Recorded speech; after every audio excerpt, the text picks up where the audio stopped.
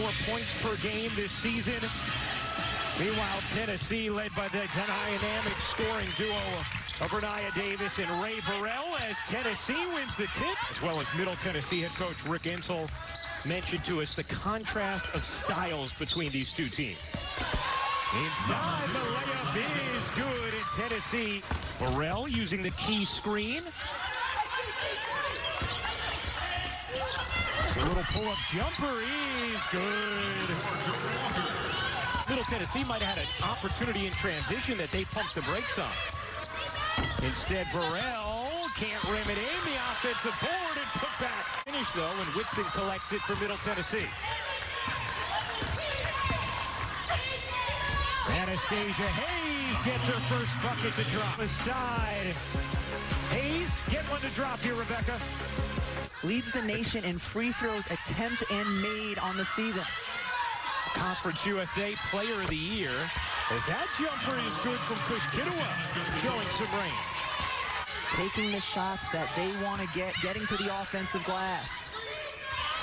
The three is good.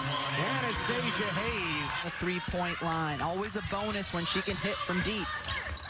Burrell turns the corner and lays it in. Ray Burrell using the size and strength and a little speed as well. The NCAA tournament was good for her as Walker finds the trailer. The runner is good from Rennia Davis. Nice response here from tennis. For the Lady Raiders, and then Rennia Davis getting it done in transition as well. Tennessee, and he's the only member of Middle Tennessee who has played in an NCAA tournament game, as Davis calmly and coolly knocks down the jumper. The coast couldn't quite finish. On the attack, Hayes lays it in. Aislinn Hayes, D on the interior there to deny Key. A chance here for Middle Tennessee. Anastasia, quick burst and hopping to the hoop. Middle Tennessee plays a spread offense, so Key was out of the lane defending on the perimeter as she scores there. What a gorgeous setup from Jordan Horston. Preparing for the game that she hadn't really thought about the big picture, but enough people have asked her now about getting to coach her alma mater, Tennessee, in the NCAA tournament. Horston unable to hit, a chance here for Middle Tennessee, down just 5. Cage in the corner, cut it on a 3. It's what they do so well. A 9-2 Middle Tennessee run. Davis will fire. Good response there from Rennia Davis.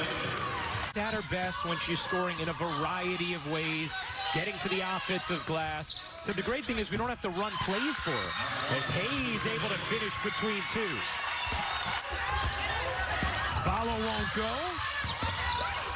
Another chance here. Horston has been a factor since coming off the bench for Tennessee. Tennessee wants it. Aislinn Hayes gets to the cup and lays it in. Hi, Maria. Coach started the second quarter, and Middle Tennessee has found its footing after a tough start during this one, as it's turned over by Horston. Taken back, though, by Tennessee. Good effort on the ground, and it leads to a bucket for the Lady Vols. Because Kidua, the 6'4" post player, had to come out on the perimeter to defend, and Middle Tennessee was able to go right by her. This time she sits back, and instead they hit the 3. Catch, fire, and hit from 3. Whitson buries it from downtown. Out however she could, and gave her the ball so that she could. Walker, the Euro step across her body beautifully. Not allow dribble penetration inside. They simply couldn't do it in their man-to-man defense with their bigs. Aislinn Hayes buries a 3 to hit their attempts. That 3 from Walker won't go. The putback is good. Rennia Davis there for the follow. 11 points for Davis in this first half. And it to 3 in the weak side board to Horston. Oh, what a dime. Horston to the cutting Davis. Beautiful finds for 2. 4 points, 4 assists, 4 rebounds in 10 minutes off the bench for Horston. The floater rims in. plus the foul. Catch, fire? No. Rebound, Horston. Horston has been dropping dimes in his first half. Another one there, and the roll in.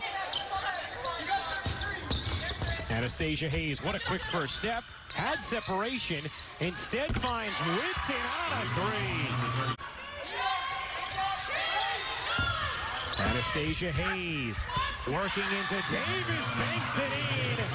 16 points for Anastasia Hayes. Horston, another nice look. On the reverse, the layup is good from Ray Burrell. Hayes cutting through the lane, gets denied emphatically by T. It springs Burrell all the way in. She's fouled in the country when it comes to lowest turnover rate. Unfortunately, on that last possession, it was a dead ball turnover. Rennia Davis hits the shot with somebody right in her face. We'll back it out. Lob inside, Key lays it in on the delivery. And also their sister, who played at Notre Dame 13 games this year, but has gone into the transfer portal. Alacia is also here. This is a basketball family. 4 sister hoopers. I like that sister act to that of the men. And that is a good conversation that we need to keep having moving forward. Without question, Holly, it's clear that the NCAA. A 49-41 Tennessee lead in his first round matchup. Cage, that is a big three for Middle Tennessee. In the second half by Middle Tennessee. Tennessee's defense has been much better here in the third quarter. Trish Kiddowa, another offensive rebound, gobbled it up and put it back. Oh, hey now. Air balls the three. Here comes Burrell. Gets it to drop. Ray Burrell in transition. One of the best post players in the women's college game. Watch out for Baylor. Tennessee, meanwhile, with their largest lead of the game, and it just grew. That three is short from Whitson. Burrell, nice touch feed to Key, who deftly lays it in. Pick up a foul, pick it up because you're going strong against a smaller defender. A 14-0 edge in the paint in the second half for Tennessee is finally a shot or a pass. Get that out of here. Corner three is good. Ends up in a three. Hayes wanted a whistle, didn't get it. Burrell 2-on-1. Burrell lays it in. Beautiful move. Pretty incredible company for Davis and Burrell. Tennessee, a plus 18 in paint points, now a plus 60. 23 on the glass in this game for Tennessee. And the comeback for Middle Tennessee is going to have to start on the defensive end of the floor. Darby buries the three. It's a 14-point Tennessee lead. Winner of this game will face the winner of Michigan and Florida Gulf Coast. That's what most teams are doing in their rooms. Davis all the way in, lays it home, plus the foul. This she is nose first, and she's just an incredible rebounder for her size. She has shown it in this first round matchup as Key finishes.